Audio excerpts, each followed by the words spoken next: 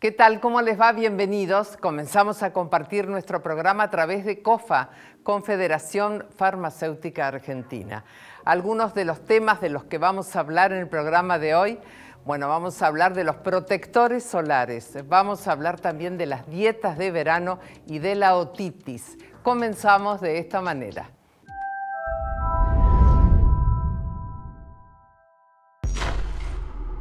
Comenzamos entonces con el farmacéutico Gustavo Di Rosa, que nos va a hablar de algo muy importante. Como veremos, ahí están los protectores solares, porque ahora llega el momento, estamos en plena época donde uno no sabe realmente qué protector solar comprar, qué significa el número que tiene cada protector. Bueno, primero, ¿es necesario usar protección solar? Es necesario usar protección solar. Sí. Porque ahora llega el calor, llegan los días lindos. Ya estamos, sí. Claro, para salir, disfrutar de la naturaleza, pero también la necesidad de protegernos del sol.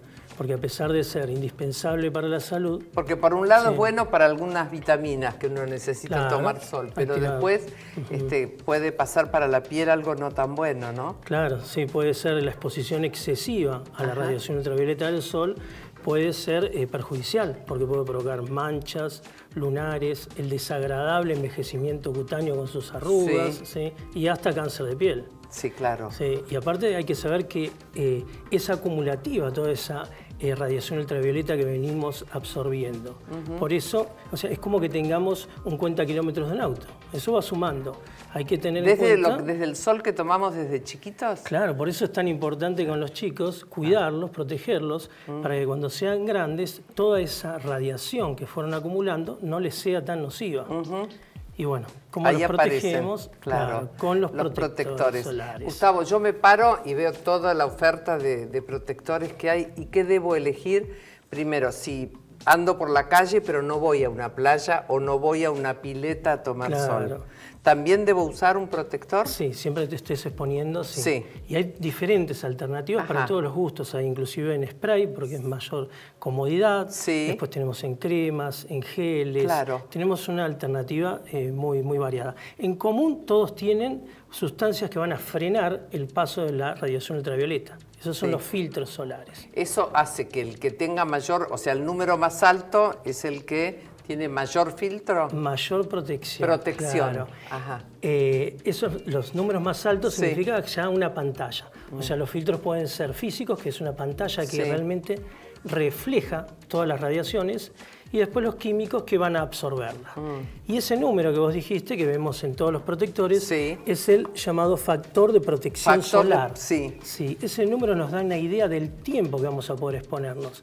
No es el tiempo en minutos en sí, sino la cantidad de veces que va a aumentar esa protección. O sea, en un ejemplo se va a entender mejor.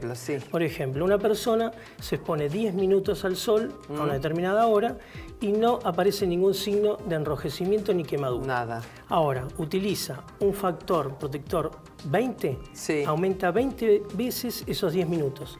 O sea que va a tener 200 minutos sin que aparezca ninguna reacción ni... Qué interesante, porque vos sabés que yo escucho muchas veces que dicen, no, ¿para qué voy a usar protector si después no voy a estar con la piel como quiero, con un lindo color? Es al revés, entonces. Bueno, hay que tomar sol en horarios... Por supuesto, desde ya. Claro. Entonces, bueno, con eso podemos ver que podemos utilizar un factor de protección bajo, pero va a haber que cambiarlo con mayor frecuencia. ¿Y hay distintos protectores para las distintas partes del cuerpo? Porque uno a veces piensa que para la cara necesita una protección, para el cuerpo otra. No, los filtros van a ser los mismos. Los mismos. Pero que va cambiando, como dije antes, la forma, o sea, en crema, en gel, y eso de acuerdo a la comodidad de cada uno. Y algo que es muy común ahora es el índice UV. La escala ultravioleta, que lo estamos viendo en general con todos los pronósticos, incluso hay aplicaciones. Lo pongo para allá para que lo vea la cámara. Bueno, esto lo calcula el servicio meteorológico de acuerdo al lugar, o sea, la capa de ozono, la altura con respecto al mar, la distancia con respecto al ecuador, la fecha, la hora. Y este número va del 1 al 11 y continúa también. Es una escala entonces numérica y también colorimétrica.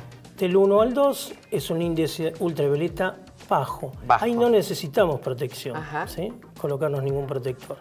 Pero después del 3 Al 5 ya es medio, es un color amarillo, necesitamos ya protegernos y también pensar ya en un gorro, en algunas gafas. El 6 y 7 ya es alto. También, el 8, 9 y 10 ni te cuento 10, ya. Claro, ya hay que ¿Y esto evitar. cómo sé yo cuál es el número? Eso lo vemos ya en las aplicaciones de los celulares o al ver cualquier pronóstico también. Qué bueno también, claro, ahí está. Igualmente hay que tener en cuenta qué es lo que vamos a hacer. Primero aplicarlo bien. ¿Cómo se aplica un protector ¿Cómo se aplica? Claro. No se aplica cuando uno llega a la playa. O sea, tiene que aplicarse por lo menos 30 minutos antes de la exposición solar. Y hay que tener en cuenta también que hay que aplicarlo en toda la zona, una cantidad abundante, uniforme. Claro. Y también qué es lo que vamos a hacer. Porque una cosa es estar en la reposera o en la lona. Y en la pileta también lo mismo. Claro. Si uno está... ¿Y si nos mojamos se va el protector? Hay protectores que resisten el agua. Pero por ahí, como decía, si uno está tirado en la reposera tomando sol, es una cosa. Pero si uno va a hacer deportes, que transpira, que se roza con la arena o que se mete al agua, hay que renovar ese protector solar. Claro, está bien. Entonces, tener la precaución de ponerse el protector antes de ir al lugar donde uno va a tomar sol, y cada cuánto hay que renovarlo. Normalmente es cada 2 horas, pero si uno tiene rozamiento, así como mencioné, hay que ir renovándolo apenas termina la actividad. Perfecto. Gracias, Gustavo, muchas gracias. Nos vamos ahora con la farmacéutica Lourdes Márquez para hablar de piojos.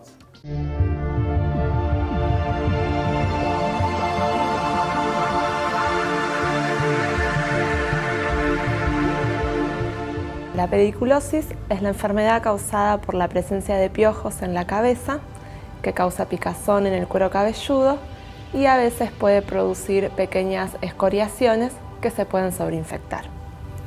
El piojo es un parásito externo que se aloja en el cuero cabelludo y se alimenta de nuestra sangre. Es por eso que lesiona la piel y conjuntamente libera una toxina que es la que causa la irritación del cuero cabelludo. Un piojo adulto vive alrededor de 30 días. La hembra deposita diariamente 10 huevos o liendres, los cuales los encontramos en la base del cuero cabelludo y mayormente detrás de las orejas y en la nuca, porque se dan las condiciones ambientales para que a los 7 días ese huevo eclosione el piojo joven. Alcanza la madurez a los 14 días. La pediculosis se transmite por contacto directo, por eso es común que los chicos en edad escolar presenten piojos, ya que comparten aulas, plazas, piletas. Y también se puede transmitir por contacto con objetos que se encuentran contaminados con piojos. Las liendres y los piojos se pueden observar a simple vista. La liendre tiene un color blanco nacarado y se encuentra muy adherida a la fibra capilar, por lo que al mover la cabellera, la liendre permanece en el mismo lugar.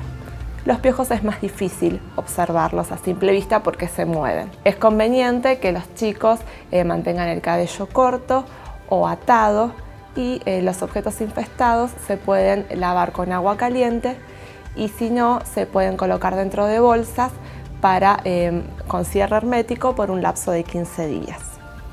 En la farmacia contamos con una gran variedad de productos de venta libre y de venta bajo receta. Los de venta libre son a base de cuasia amarga, ácido acético o piretrinas naturales y se suele repetir el tratamiento a los 7-14 días para asegurar la erradicación completa de los piojos. Dentro de los productos de venta bajo receta contamos con permetrina e ivermectina que tienen un efecto residual. Otro producto de venta libre que se utiliza mucho porque no genera tantas alergias es la silicona, que en este caso asfixia al piojo y a la liendre. Siempre es importante que después del tratamiento se pase el peine fino en todo el cuero cabelludo porque permite por arrastre mecánico la eliminación de liendres y piojos. Y también se aconseja que en épocas donde la pediculosis es más frecuente, pasar día por medio el peine fino.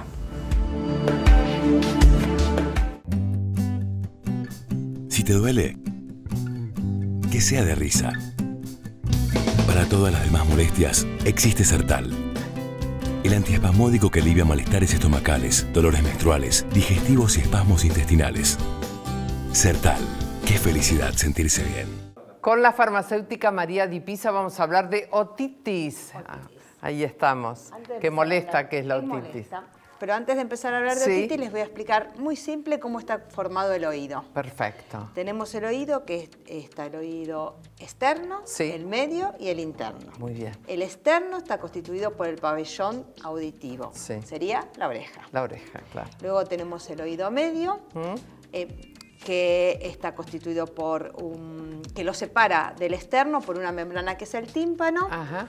En el oído externo llegan sonidos. Sí. El oído medio transforma el sonido en vibraciones por los huesillos que tienen, martillo, yunque y estribo. Ajá. Que lo pasan al oído interno, que lo va a transformar a través de la membrana coclear y los nervios, lo transforma de vibración a estímulo nervioso y lo lleva hacia el cerebro. Perfecto. Una vez que ya sabemos más o menos cómo está conformado el oído, podemos empezar a hablar de otitis. De otitis, que es una inflamación e infección del oído. Sí. Que de acuerdo aparezca en el oído externo será otitis externa y si aparece en el medio es otitis media. Ajá. Primero vamos a hablar un poquito de la media. La otitis media es aquella que aparece generalmente en el invierno. Más común en los niños y en los bebés. Sí. Y tiene mucho que ver el frío del invierno, los resfríos y los estados gripales, por ejemplo. Sí, claro. ¿Por qué? Porque dentro del oído medio, que es donde se ocurre esta otitis, tenemos las trompas de Eustaquio. Sí. Ellas lo que hacen es drenar los líquidos que aparecen en el oído medio. Cuando estas trompas se tapan, ese líquido queda acumulado y se infecta más fácilmente. Y ahí aparece la otitis. Perfecto. Que es muy dolorosa, muy molesta. Los bebés lloran, se sienten molestos y pueden tener fiebre. Y siempre está mayormente relacionados con un resfrío que tuvo, una angina. Claro. La dentición, cuando el bebé traga mucha saliva, también puede ser una causa. Y otra muy importante es que estar en contacto con ambientes con humo del tabaco. Ah, también. Mira, qué bárbaro. ¿Cómo lo podemos prevenir? Sí. Siempre son medidas higiénicas. Por supuesto, el lavado de manos, una buena higiene de la mamadera también. También, claro. Que el bebé se amamante. Y tener cuidados de no pasar de un ambiente muy cálido a uno frío. Claro. El oído externo tiene una membrana que segrega la cera. Por el calor y por la humedad, debido a la pileta, el mar o la transpiración también, hace que el pH de esta cera disminuya y es más factible que aparezcan las bacterias que van a dar la otitis externa. Exacto, claro. Esta también es dolorosa. Sí, es cierto. Y es mucho más complicada cuando por alguna razón se rompe el tímpano. Claro. Y pasa también a otitis interna. Interna también, claro que sí. ¿Cómo prevenimos la otitis externa? Sí. La principal es, si vamos a ir a la pileta o al río, pensar que esa agua sea segura. Sí. Y en caso de que no, ponerse tapones. Tenemos que usar el tapón. Ajá, claro. Los tapones y el gorro también. Ajá. Si entra agua, bueno, ahí tenemos que recurrir a distintos truquitos para que esta agua desaparezca. Sí. Uno puede ser el uso del secador de pelo, a una distancia que no queme. Que no queme. Otro muy importante es el usar el alcohol boricado a saturación que se compra en la farmacia. Sí. Que se prepara en la farmacia. Claro. Este absorbe el agua que queda dentro del oído. Si con todas estas medidas no logramos prevenirlo, entonces el oído va a empezar a molestar, por supuesto. Puede haber un poco de temperatura y vamos a tener que ir al médico. Claro. En todos los casos tenemos que ir al médico. En todos. La otitis media también, esa vamos a ir seguro porque es mucho más molesta. Y el médico nos va a recetar analgésicos, antiinflamatorios, gotas para el oído y quizás muchas veces también antibióticos. Si es producida por una bacteria. Claro, perfecto. Bueno, explicaste bárbaro la otitis. Gracias. Me encantó aprender todo lo que no sabía. Yo sabía solamente que era un dolor ahí muy molesto. Bueno, muchas gracias. Vamos ahora a compartir un buen consejo de salud. El ronquido se produce porque los músculos de la garganta y los tejidos de la faringe se relajan. Al estar durmiendo boca arriba, la mandíbula y la lengua se deslizan más atrás. De esa forma, se obstruye el aire de las fosas nasales y la garganta, así como la entrada y salida del aire de los pulmones, y al colapsarse las vías respiratorias, se emite el ronquido. Algunos factores que generan el ronquido son la desviación de la nariz, una infección nasal crónica, el sobrepeso, las alergias, tener el cuello ancho o corto, el tabaquismo y el alcoholismo.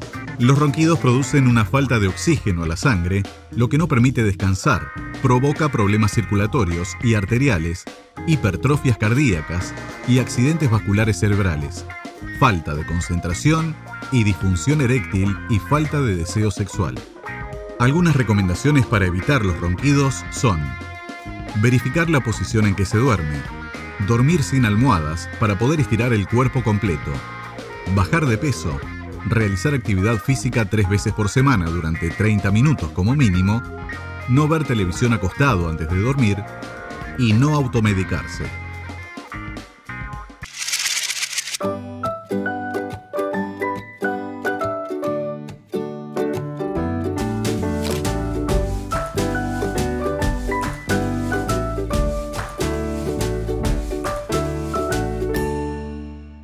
Tomas decisiones que influyen directamente en tu calidad de vida. A la hora de hacer deporte, elegís Arnisport, sin antiinflamatorios sintéticos, de origen natural.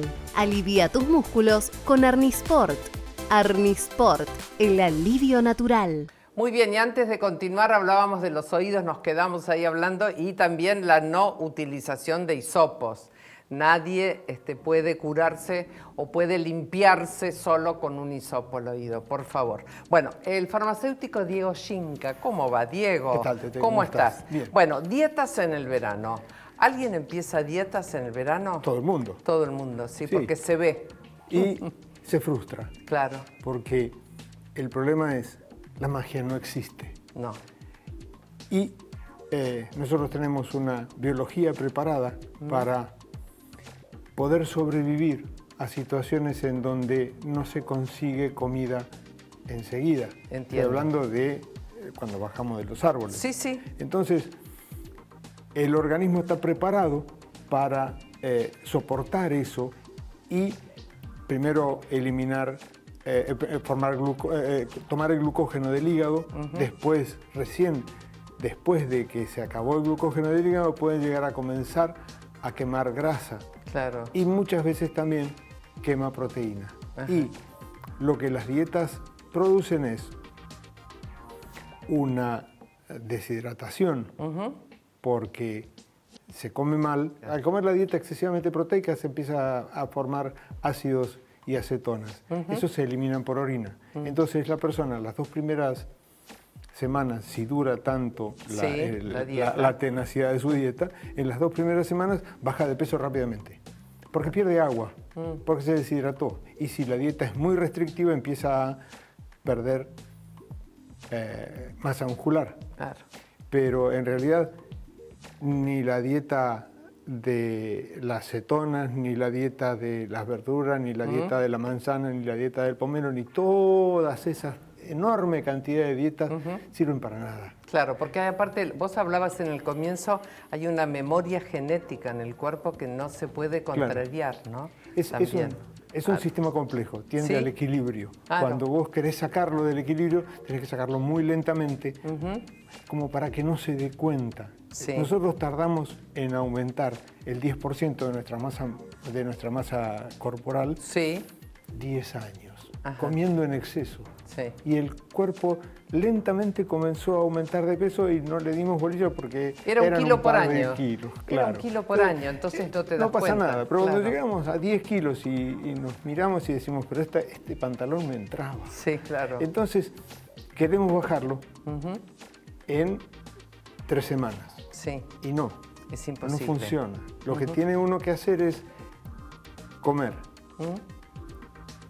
hasta la saciedad, pero no más que la saciedad. No y más. una de las cosas que primero se pierden es el control de la saciedad. Y comienza a funcionar como una adicción. Claro, ansiedad, angustia, todo. Se siente Diego, feliz. ¿y qué hay que hacer entonces? Comer menos, comer variado, comer de una manera equilibrada. Sí. Una de las posibilidades más interesantes es lo que llaman la dieta mediterránea. Sí. En realidad es poca carne, mucha fruta, lácteos, Sí. poca grasa. Verduras. Y También. no dedicarse a comerse el Mediterráneo. Nutrición razonable, comer Está bien. un plato de menos de lo que comía siempre. Sí. Entonces el organismo, el cuerpo, no se da cuenta y No. nos deja bajar de peso. Claro. 400 gramos por semana, Sí. 300 gramos por semana, pero el año tiene 52. Claro, es Es un montón de interesante, la kilos. multiplicación Lo es que pasa grande. es que uno no aumenta de peso por lo que come entre Navidad y Año Nuevo. No. Aumenta de peso por lo que come entre Año Nuevo y Navidad. Exacto. Ese es el problema. Ese es el problema. Eso es lo que hay que hacer. Perfecto. Bueno, ha sido clarísimo, Diego. Muchas gracias. Gracias. Vamos a ver si nos hacen caso nada más. Nunca. Esperemos que sí. Bueno, vamos ahora con la farmacéutica Marcela Bonsignore, que nos va a hablar del pie de atleta.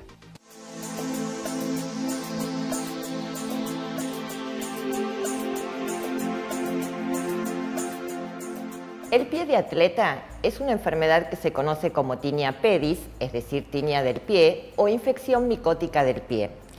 Es cierto que tiene varios nombres, pero el nombre que se popularizó es el nombre de pie de atleta. Es una enfermedad de consulta frecuente en dermatología y también en los centros de atención primaria de la salud, sobre todo cuando empieza el verano. Es una enfermedad contagiosa que es producida por un hongo o grupo de hongos. Los hongos son microorganismos, es decir, son organismos muy pequeñitos que nosotros a simple vista no los vemos y que habitan en superficies y en zonas cálidas y húmedas.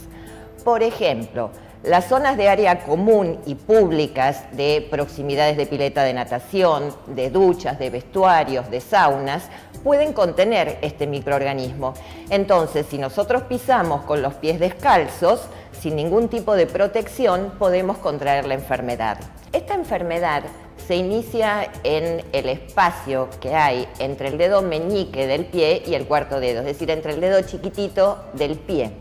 Y después se puede propagar a los espacios entre los otros dedos, también puede pasar a la planta del pie, puede pasar al dorso del pie y también puede comprometer la uña. Los síntomas que vamos a tener es enrojecimiento en la zona, mucha picazón, ardor, se va a producir una especie de descamación de la piel y si no lo tratamos y esto continúa, ya la piel se va a agrietar, se va a fisurar y nos va a producir dolor.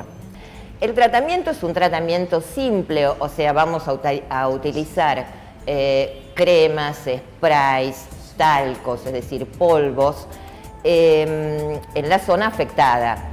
El tema es que si es una infección leve, una infección reciente o una infección incipiente, con aproximadamente 2 semanas de tratamiento, los síntomas y la enfermedad van a desaparecer. En cambio, si no respondemos al tratamiento, si la infección es más grave, si está comprometida la uña, en ese caso el tratamiento va a ser mucho más prolongado, va a durar desde varias semanas y bastante más también a veces, y en ese caso ya vamos a necesitar una prescripción médica, donde el médico nos va a indicar seguramente un tratamiento tópico, es decir, un tratamiento local en la zona que está la infección y comprimidos por vía oral. Hay un hecho importante respecto del tratamiento y es que no tenemos que abandonarlo, porque lo que ocurre es que muchas veces cuando sentimos una mejoría, entonces ya no nos pica tanto, no tenemos tan rojo, no nos molesta tanto, abandonamos el tratamiento. Y entonces en este caso lo único que vamos a hacer es reactivar una y otra vez la infección. Por eso es muy importante que respetemos los tiempos recomendados de tratamiento.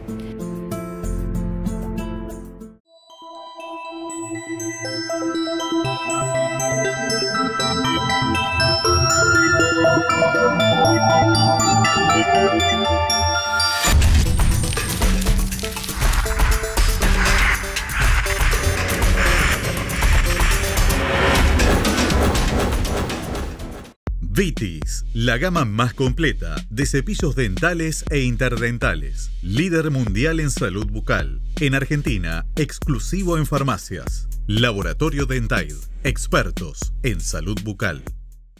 Muchísimas gracias por acompañarnos durante otro programa. Nos vemos la semana que viene y recuerde que nuestro Facebook es Con Vos 24 horas. Gracias, chao.